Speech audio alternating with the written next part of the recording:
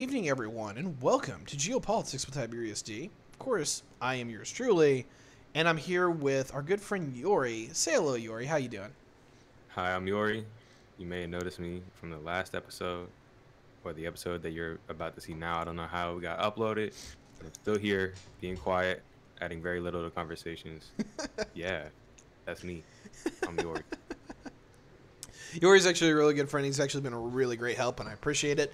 We're going to be talking about Norway today, and I definitely could have had an intro that I could have thrown in here, but I'm still working on that. I think we're going to do those more for Season 3, but I did notice that people did comment that those interludes, those opening starts are very much liked. People kind of want to go back to it, but the pause is what gets everybody, which we're looking to get some music into the show. So if you want to, if you're a producer, if you know any kind of person that you can give me a little tune that I can inject at the beginning of the show, that would be great. And feel free to contact me with that. We'd really appreciate it. Remember that Geopolitics with Tiberius D is brought to you by our wonderful patrons list of Andrew Wagner, the West Dude, and Ladybug. We appreciate you guys' sponsorship and continuing the wonderful time that is Geopolitics with Tiberius D. Forgot to do that in the promo in the last one. I really am terrible. Getting terrible. I'm still all groggy, so there we go. I'm going to blame it on the grogginess. Let's talk Makes about sense. Norway. Talk about Norway? Yeah, let's talk about Norway. Here's the problem. I don't think this is actually going to run to full time, so we'll actually not blast this one out. But the last two times I thought we weren't going to, we end up doing so. So, All right. Yori, what's the first section here, buddy? All right. So when did Norway enter the modern era? When did this happen? This amazing opening of gates. It's kind of a not only a when but a how, right? Okay. So when Norway kind of enters the modern era, it's actually under the under the leadership of Sweden. I want to rewind here a little bit and go back to the way ancient days in the 1300s, or maybe even earlier than that. Yeah, There that's was pretty once something called the Kalmar Union, which basically had all of Scandinavia part of one general political alliance. It was actually what we call a political union, where a king or a ruler has the throne of multiple countries at the same time, but they're not formally recognized as integrated. The Kalmar Union was the king of Denmark. Yes, tiny old Denmark, which actually was quite a little bigger at the time, owned the throne of Denmark, Sweden, and Norway, all at the same time. The difference between then and now: Sweden had control of Finland, and it was basically it was the North European superstate for equipment there. Keep in mind, this is at the end of the feudal era, so it really isn't a state in the same way that it is. And the same way that the Anglican Empire will break apart under Henry II or after Henry II's death, this will happen to the Kalmar Union.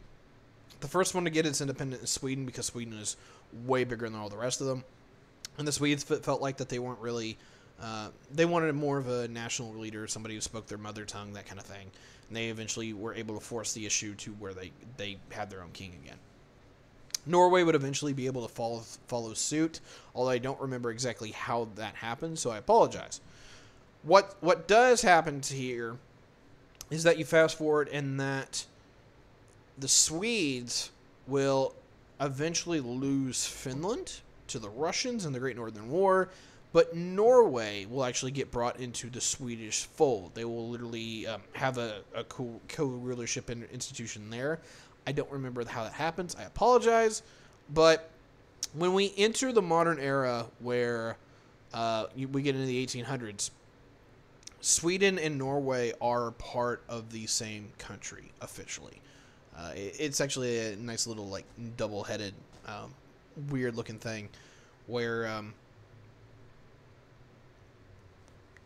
excuse me. Chat was going off of me. Oh crap. Excuse me. Good? Anyway, All right. losing my mind here. Anyway, Yeah, it happens, man. Norway was in a personal union with Sweden, as far as I have this correction. Norway will eventually get its independence, and I'm thinking about the 1880s, but it might be not later until about 1900. I apologize for being a little sketchy on this. I probably should have read up a little bit more. I know the general theme, but there's a few details that I'm just not specific with, because quite honestly, Norway doesn't matter too much in history. We'll talk about why in the geography section, but until very recently, or more particularly about World War II, Norway just doesn't get on most people's radar. But we'll fast forward this. Going into the era of World War I, Norway, which I believe is actually still under Swedish control, which now makes me feel really stupid for what I just said. Norway is still under Swedish control, or at least it very soon or very recently it got its independence. It'll stay out of World War I completely. All the Scandinavian countries will. Come World War II, though, we see the first time that Norway is actually noticed. And Norway is a functioning country, independent as of this time. Norway will be invaded by the Nazi Germany in the early parts of 1940. I believe this is March of 1940, which, pick a good time to invade. I mean, it's cold as crap up here. Denmark is literally wiped out in about 6 hours, and Norway's more or less knocked out of the war within a week. There's some scattered fighting, but most of the capital and major military and population centers will be controlled within 3 days, and most fighting is over within a week. We'll still see some engagements around Narvik and some back-of-the-woods insurgency, but for the most part, Norway's knocked out in short order. After World War II is over, which Norway is actually one of the only Allied areas that isn't liberated outright. The Germans are there at VE Day, so they actually are more well peacefully deoccupied at a point. So you don't even have to have the Allies invade Norway to liberate it. Norway has serious issues when it comes to its geopolitical security because they know that they're now a target. It's not that they are super important so much that everyone wants to attack them, but they know that if anyone needs to, they can with very little effect. Of course, who's on the block? The Soviet Union, which Norway is the only NATO country, or I'm sorry, of the original 12 signatories of NATO, if I have this correct, Norway will be the only one that will actually have a border on it with it. I think Turkey joins a few years later. Let me double check that just to make sure. I apologize. I don't remember exactly where I'm at here. Little busted. Norway is an original signer. I don't think Turkey is. Yeah, Turkey signs 3 years later. Wanted to make sure, get my facts straight. But originally, Norway is one of the 12 original signatories of NATO. They actually are the only ones that will have a functional border with the USSR. Norway sees that as a massive threat and is why they sign on to NATO. The real issue with where we're at more in the modern era is that with the Americans basically defending Norway as part of the North American Treaty Organization, as far as where the geopolitical situation is for them, is that they're able to develop their Norse social democracy that so many of our leftist friends like to tell us about and how we should be more like them. It kind of lacks detail. We're basically looking at a country that, while it has the population of a modern city-state, it's quite sizable, but it has massive geopolitical institutional barriers that is really, really hard to operate in isolation. Basically, I'm sorry, as a collective whole. Basically, the history of Norway for the last 30 years is basically more or less maintaining a, give or take, like a semi-operable semi-state, where you have Oslo, which is obviously the political core and the capital, and you've got a few knickknacks here on the side that regards to Bergen, Narvik, and I think there's one other place that really kind of matter here, but they all vary in importance. The chat just hit it where I haven't got a chance to get there yet. The big thing that really blew up, and it started about in the 1980s, is that people realized that there was a bunch of natural gas outside of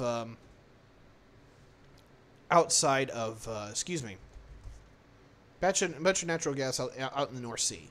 You had to offshore drill it. Took a lot of money, took a lot of expense. But as technology developed and people figured out how to rig up their oil rigs against the North Sea, they were able to do that more and more, and actually put Norway on the map as an energy producer. In fact, that is why primarily the Norway has been able to fund its social democracy, is that it takes the oil and natural gas exports that the country can produce within its territorial waters, and it's able to sell it on the open market with basically the same way that Alaska does for its UBI, and provide social programs for all this country, or for this country. Without that, I don't think that we'd really be having this conversation about how Norway is this advanced social democracy. This is the only way they can pay for it. There's not enough people to have a mass economy of scale, even though they're part of numerous European institutions, is that they're too much of a backwater to really matter in most regards. In fact, reminder that most of the companies that run these oil rigs aren't Norse. They're British. A lot of it's BP. Trondheim, actually, yes, is a fantastic point there. That's one of the major hubs. It's Bergen, Trondheim, and Oslo are the big three. Narvik's kind of on there, but it's kind of lost some of its geopolitical importance. So, you have any questions on history from the chat or from Yori? None at all. Not at the moment. All right, fair enough. Thank you, chat, for helping me keep on track. Always appreciated. We'll move into the next section, which I believe is geography, is it? Yes, it is. What is the geography that empowers Norway? Doesn't empower it. Just as a given factor here, Norway is literally I called it in the title card, the Stairway of Ice. It is more or less a area. It's so weird. Norway's geography is basically very, very mountainous. It is literally an entire mountain chain that formed into a country. Honestly, it should be part of Sweden, but because it's so mountainous and that its people are so separated from the Swedes, they haven't become Swedes. It's very, very similar to what we see in more mountainous parts of the world, where the geography is so intense that it doesn't allow cultural diffusion to the point where they see each other as one another. We can talk about this in Mexico, Afghanistan, and areas of the Balkans, and what's the other place here? The Caucasus mountain ranges. Basically anywhere people can hunker down in where they can't really be reached out and touched. They tend to hold on to their identity far better than people who are on a plane. And that's actually the problem here, is that while there's not a lot of Norwegians, the problem with Norway is that it's really, really hard to connect to the wider world. Give and take. By land, you really can't invade it without a fight. Most of it's just going to be an attritional warfare kind of thing where you literally just have to walk through the mountains. What is really, really good for Norway, the only reason why it's a major note of any kind of worth, is that it is, particularly our geography is very weird, and that they have what's called the fjords. Now, if anyone is not familiar with what the fjords are, they are more or less these valleys within these mountain ranges that actually have sea inlets.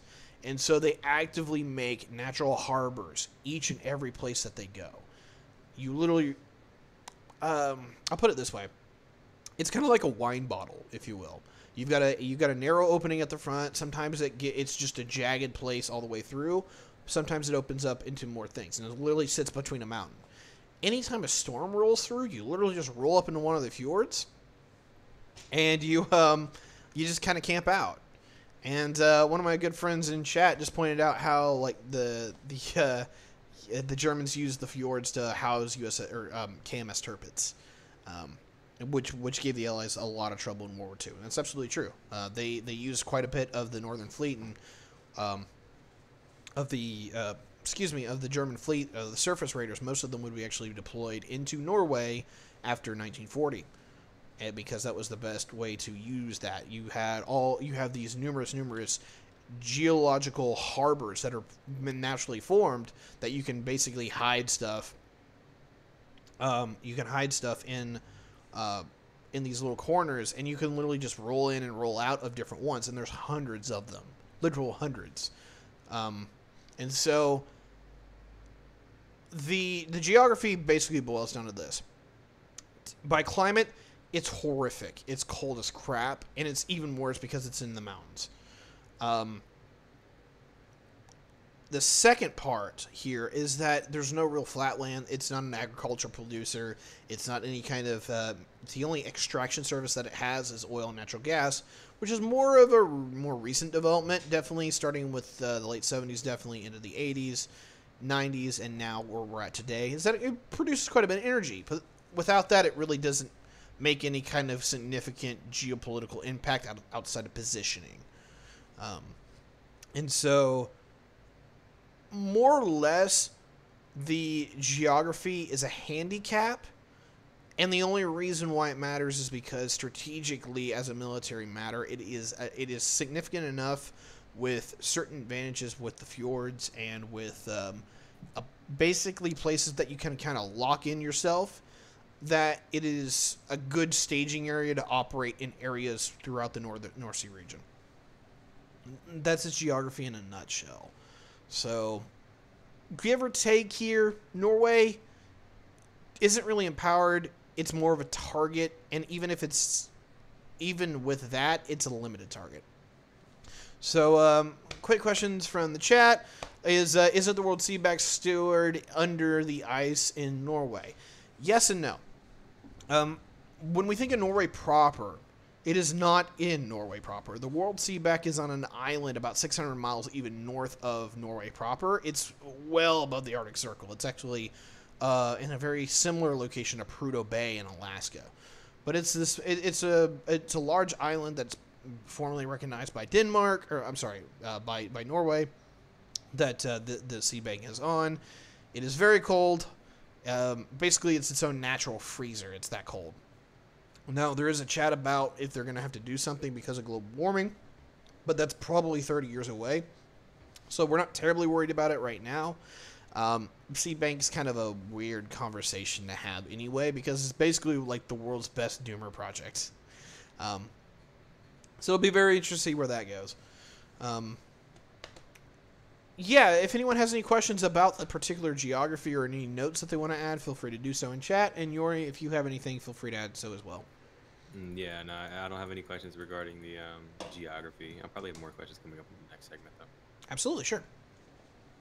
So do you want to go ahead and move on? I'm going to give it about 30 more seconds for the chat to actually fire off something. If I don't see it, then we'll definitely move on. I do appreciate everyone for being here, and I apologize for not being at the top of my game. Working as many hours a week that I do, between paying my bills on a average basis and then coming here onto the show to do what I do, I'm very thankful for doing it, but it's 65, 70-hour weeks. It's a lot of work, and it takes a lot of time. And so I sometimes drain myself out. Now, you guys can definitely tell episodes where I'm doing better and episodes where I'm not. I hope to be more consistent one day, but we're just not there yet. So, moving on to the next part. Go ahead. What's the future of Norway? It's a great question. What do you... The future of Norway is probably like what we've seen quite a bit in its past.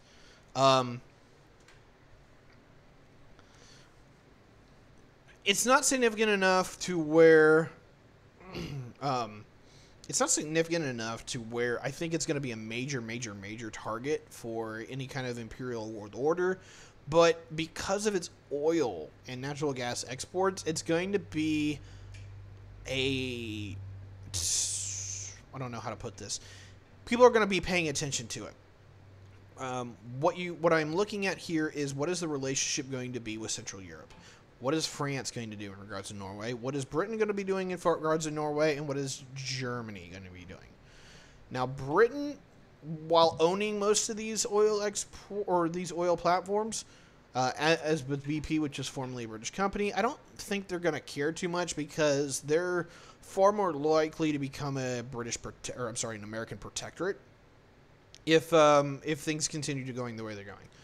France looks like it's eyeing more of North Africa, so it doesn't look like it's going to reach out and touch. And Germany, right now for the moment, is actively eyeing being in a good relationship with the Russians for once, which is just it's weird. We've been here before. It doesn't usually work out, but hey, I guess they'll give it a shot.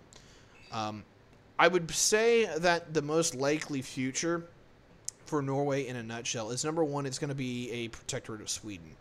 The Swedes will actively say that, for better or worse, they're in it together, and Norway's fortunes and Sweden's fortunes are more or less completely intermingled.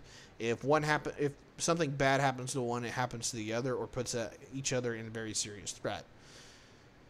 We could see another World War II situation where somebody actually goes out and hits Norway, but I don't think the Swedes are actually going to be so neutral the next time that something like that happens. I could be wrong, but basically anything that Sweden would need, particularly in forms of energy, it's right next door in Norway. That's a big conversation to have. It's not 1920 anymore. It's not, a world powered by coal. It's powered by oil and natural gas, and what Sweden needs, Norway has. And so that might be interesting. The one that I'll throw in here is that if the German-Russian relationship does go to crap, and there's a very good chance that it can, Norway's a target for the Germans, because it has a lot of the energy that would actually keep Germany online for a limited fashion. It's not enough, but it's enough that it's worth every bit of investment to come in to seize those assets. And in a more imperialistic world where everyone's looking after their own interest instead of these multilateral trade deals and institutions, Germany is absolutely a threat to Norway. We'll have to see a Germany that rearms to do this, but maybe they can even do it on an economic alliance, because holy crap, the Norse would get stupidly rich off of selling to Middle Europa. But I'm going to table that largely for now and simply say that I expect the future of Norway to basically be a toss-up between who is actually going to run the show there, because they're not strong enough to do it themselves, and sooner or later, whether it's a security issue, an economic issue, or a political issue, somebody's probably going to show up and say, look, you're under my protection, you're part of my aegis, you're going to sell to me, and I'm going to defend you. And that will probably be the relationship with Norway with somebody. Obviously, most likely Sweden, most likely Germany, depending on where that goes. Any questions? Actually, I don't have too many questions. I thought I would, but I don't. All right, fair enough. I definitely didn't hit the timing that I was expecting to some degree, but I knew this was going to be a short one. It's not that Norway isn't relevant. It's just more that Norway it doesn't have the scale and the importance that we're going to see coming up in the next couple episodes, particularly Sweden and Finland. Sweden obviously is like the northern juggernaut. It's got a long history. I'm gonna blow the history section out with that. Finland, not so much. It's gonna be a lot more like Norway. So as we moved into Norse Week here, I hope you guys enjoy it, but obviously, Sweden's going to be the gravitational center here. Maybe I should have done a collaboration with, like, Iceland or whatever, but this is Norway in a nutshell. So if you guys have any questions, feel free to contact me on Facebook, LinkedIn, and Twitter. If you want to watch all these other episodes, you can find that on YouTube or continue looking through the playlist that is this podcast. If you guys have any comments, criticisms, questions, please, I want to hear them. I have quite a bit that is thrown out for me from time to time, whether it's a YouTube comment or a Twitter post or what have you, but I would like more, because I know definitively that there's quite a bit of my audience that listens but that doesn't say anything, and I would really like to know a little bit about who you are, what you guys like about the show, that kind of thing. So I really appreciate it if you guys want to join in. And if you really want to help me, I'd love to have you as part of the Patreon team. It makes my job easier being... What the world? Excuse me. Thank you, chat. It makes my job easier the more that you guys help me out. I understand money's tight. Maybe if you guys are Americans, you have that stimulus money, you can throw me just a itty bitty bit of that. I would appreciate it. We're definitely doing some more investments and working on how to better this show. So I want your opinion. I would like your support. And on that note, thank you very much for watching Norway. We'll catch you next time, guys.